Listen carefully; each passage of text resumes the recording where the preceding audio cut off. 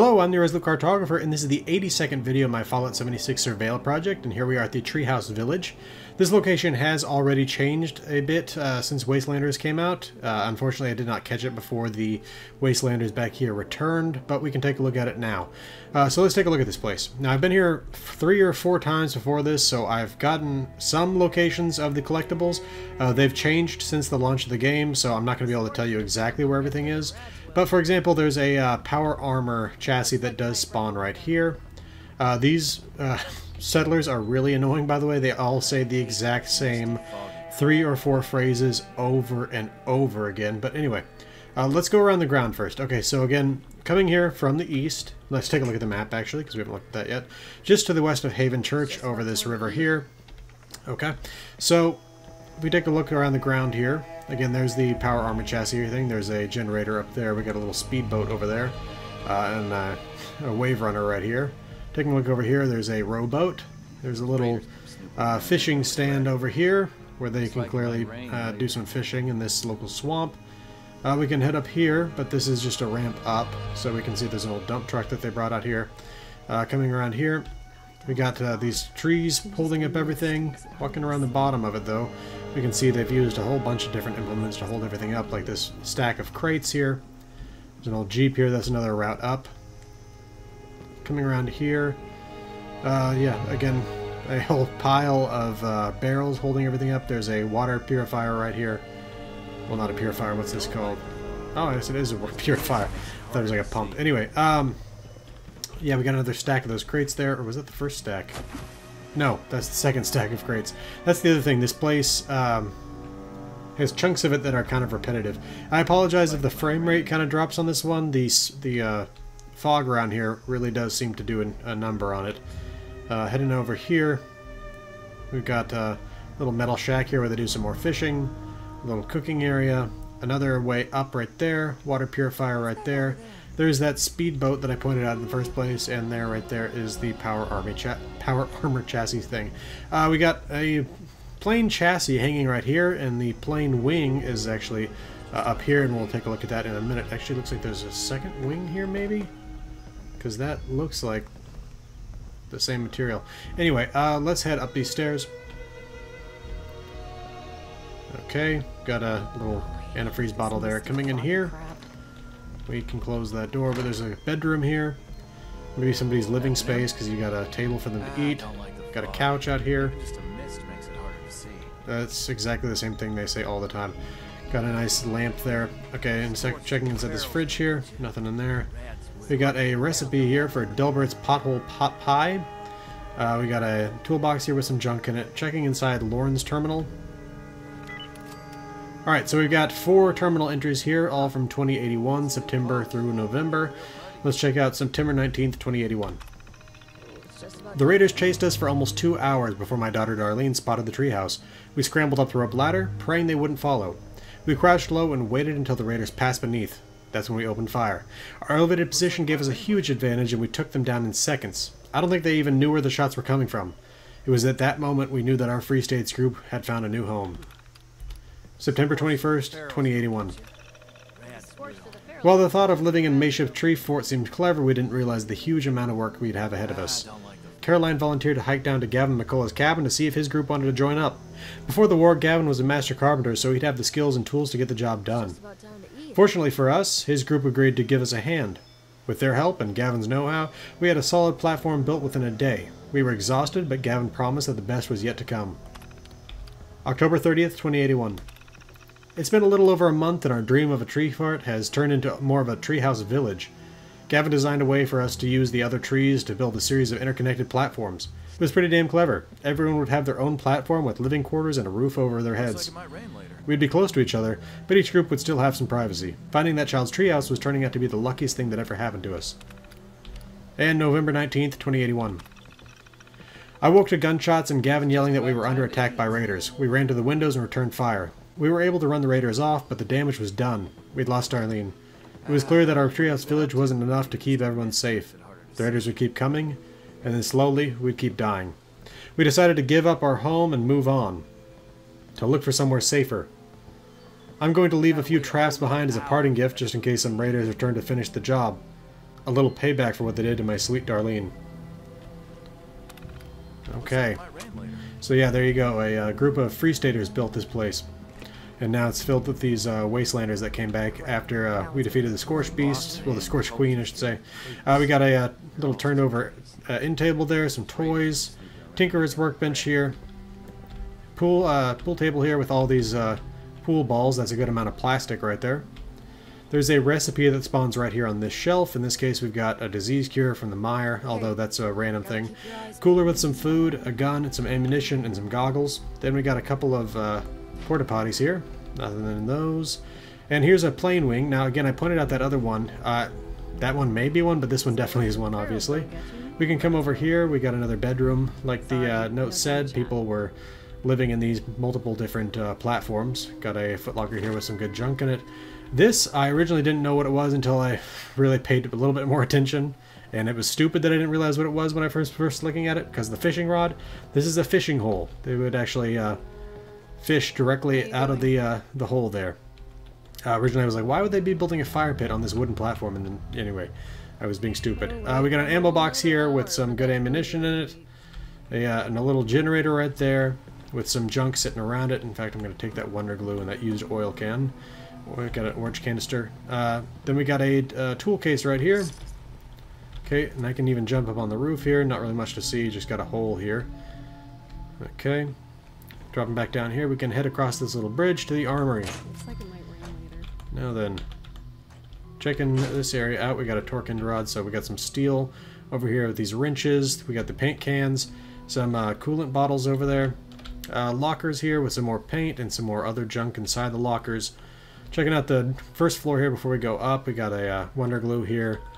Some duct tape, so good source of adhesive here.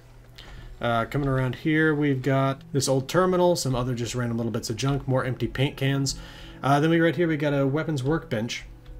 This is a little blocked off area, but you can see that they've got all kinds of nice supplies in here. Unfortunately, you can't get in there because they've got some guns, some ammunition. Look at all that adhesive. Oh man, and that ballistic fiber. That would be excellent to be able to get in there. Unfortunately, this is locked up. Let's head upstairs. And we got the steamer trunk for the location. This one has a plan and a treasure map. It's in the monorail. And some bobby pins. Then we got an adjustable wrench there for gear. I'm going to grab that. Some super thought antifreeze. I'm going to take that as well. Got some acid in there. Another adjustable wrench. Got some good loot here. Then we got some ham radio over there.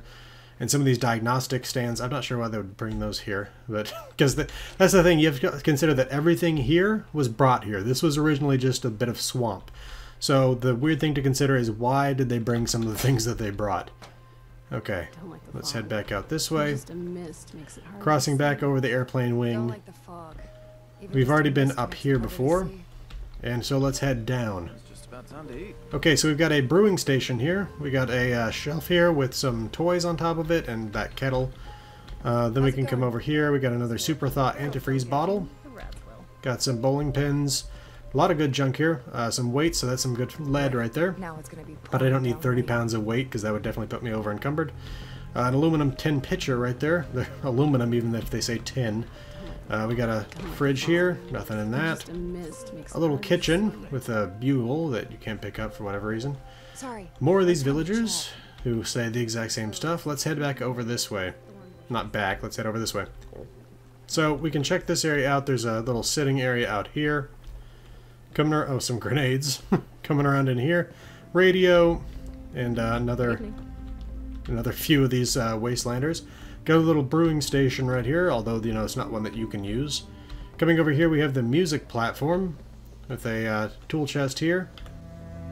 With some ammunition, some junk, and some caps. Leaving these glass bottles behind there. We can now head back over here. And again, we've checked out this area already. And again, that was the ramp up over the Jeep. So let's head back across this bridge to this platform that we walked into, and across this bridge to head over here. We got an old bird cage there. Just clutter in this area, really no junk to pick up. Then we got an old broken safe, got a tool case with some junk, some 45 rounds, more Super Thought antifreeze. I'm not sure what the odds of finding all that super thaw antifreeze are. This is the most interesting bedroom here in this area. Now, there is a magazine that can spawn here, and I found that before, so I'll put that little clip here. Okay. Now, then we got an explosives crate. Okay, got some grenades in there. Then we got a dresser. We got a bobblehead here. This is the first time I found this bobblehead. Then we got some medics, and there are a whole bunch of robot parts models. Got an office desk fan, I'm going to take that. And there's another one right there. And then we got this little thing here. I'm critical of everything but hold myself to the highest standard. SM. I'm not sure who that's attributed to there, but then we have another one of these creepy clown paintings. Those are so weird. This is a strange little room. It is not like this. It's not like this is a Halloween decorations thing. This is like this all the time. Okay, let's head back through here. Go, and there's another way up right there, by the way. We can come over here. We got a Nuka-Cola machine here with a Nuka-Cola cherry in it. And then we got another fridge here with more Nuka-Cola cherries and the Salisbury steak. So we got some fruit, some food in there, some spices there. We can head across this bridge to the bar, and we got chessboard, some bottles. Coming around here, got a submachine gun, a Mr. Teddy, or sorry, Mr. Fuzzy. Checking inside this fridge, there's a bobblehead. I found this one before. I'll even share that little clip here, even with this one here.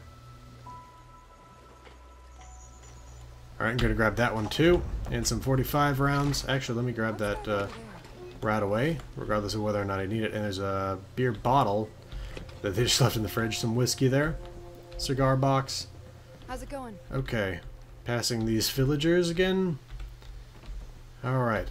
Now, let's head over through here. And let's head over to, I think this is the last platform. Yeah, because that's the like Halloween platform over there.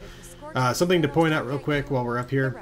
They've got these these outhouses over here that are just in the swamp. There's no actual toilets in them. Or not even toilets, but you know what I mean. Places to sit. I'm not sure what that was all about. Then we got this bearskin rug room with more beds, a dresser. Actually, I think that's a changing table. Anyway, then we can come over here. Got some sugar and some spices. And we've got another route up, which again comes back down here near this cooking spit. And here's again one of the water purifiers. Okay, oh, and a toolbox with some more adjustable wrenches here. So again, more good gears. And I don't think I pointed out this toolbox here. Okay. I think that is everything here. Thinking back in my head, there are a couple other recipes actually. Let me see if I can't find where those typically are real quick. Sniper rifle, eh? I bet you can pick them off before they even know you're there. Alright, yeah, so here's where you can find all the recipes. And it's here, right up inside this little box right here. Okay. And with that, I think that I've shown you everything that I've found. Now again, I've been here, man, 4 or 5 times before this. I even tried to record this video once before. Again, I've been dealing with so many weird frame rate issues out here. I hope this shows you the things you can find out here.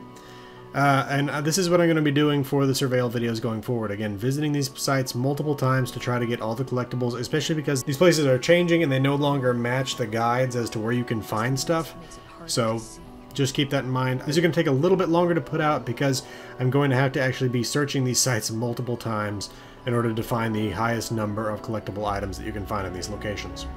Anyway though, again, the resources you can find here, plastic and those multiple super thaw antifreeze bottles, and we found a good amount of adjustable wrenches and adhesive in terms of duct tape and wonder glue. So if you're looking for those things, this is a good place. Along with that, we found a lot of glass in terms of bottles.